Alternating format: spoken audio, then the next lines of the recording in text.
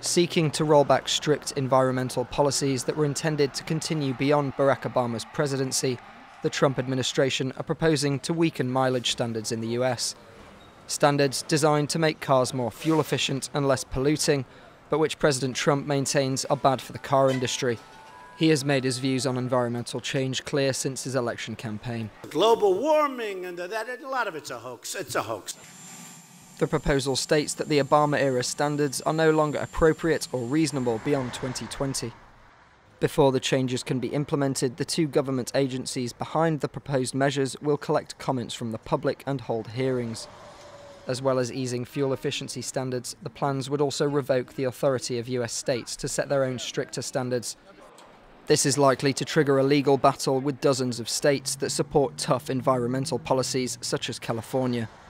California will fight this stupidity in every conceivable way. Since Obama's rules were adopted in 2012, the sale of cars has decreased substantially.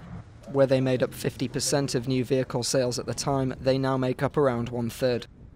I'm saddened to hear that he would roll back the Obama administration gains that we were making. Yeah, I'm opposed to it because I think the environment comes first before the economy. The Trump administration say that Obama's regulations add over $2,000 to the cost of owning a car, pricing an increasing number of Americans out of the market. The new plans may bode well for some buyers, car manufacturers and salesmen, yet many will argue fervently for a policy that prioritizes the reduction of global warming.